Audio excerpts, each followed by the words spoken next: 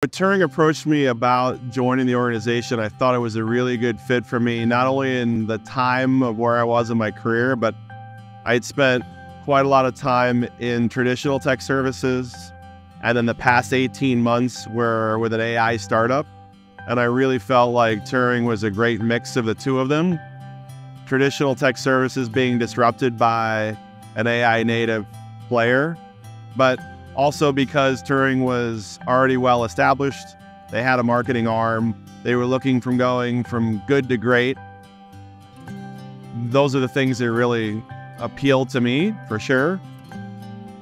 I'm really lucky that I'm inheriting a great marketing team, some world-class talent.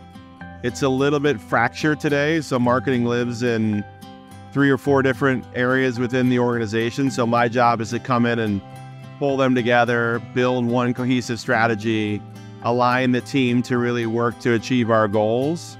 As Turing transitions from really being this kind of transactional marketer that was going after anybody who wanted to raise their hand to have a conversation, to more of a journey-based, nurturing, growing, building a brand, creating great content.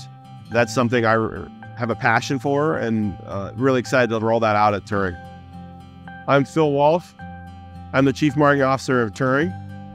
Catch me on the Marketer of the Month podcast.